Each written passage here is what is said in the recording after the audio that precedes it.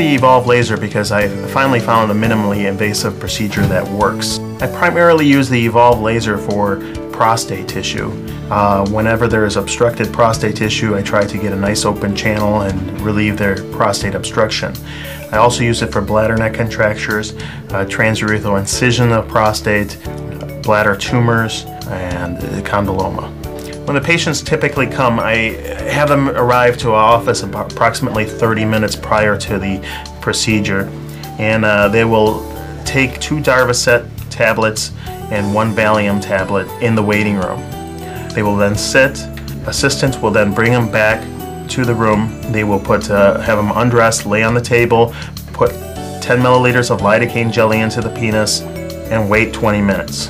And at that point, we will put their legs in stirrups.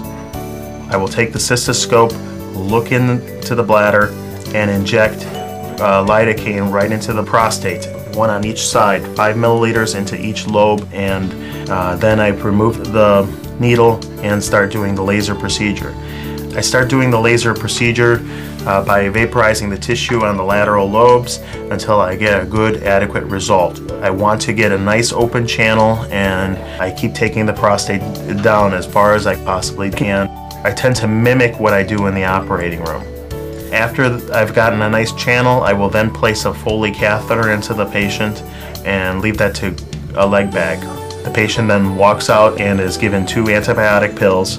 The patient then goes home with a designated driver and then follows up with me in approximately 2 to 3 days for Foley removal.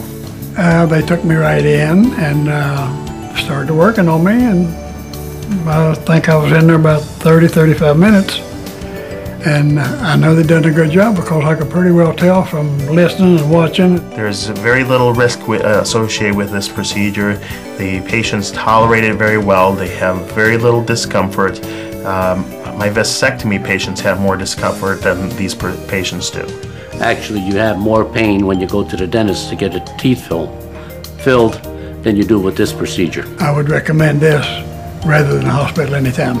I love this laser. It's user-friendly, it's patient-friendly. The Evolve is better in providing hemostasis and vaporization. This actually gets rid of prostate tissue. You vaporize prostate tissue, and the results are very similar to a transurethral resection of the prostate, which in theory then should last them a lifetime. I think that the enormous benefit of this is that there's an immediate improvement in symptoms because you're actually vaporizing and removing tissue.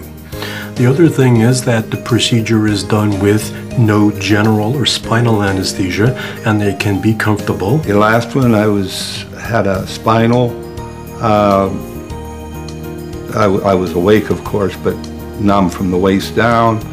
I was in the hospital, I think, 5 days, and catheter in all that time, blood running. And then I was off work 8 weeks, and whenever I had to urinate, it was just horrible. There's those terrible days where people would talk about all the pain and irritation and painful urination that they had are things of the past. And I suffered no pain whatsoever. Once the catheter was taken out, I was good to go.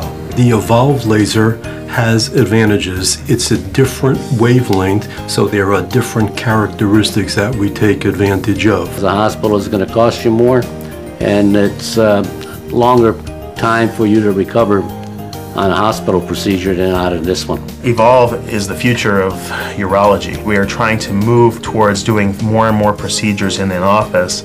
We are always looking at ways of doing procedures with the least amount of risk.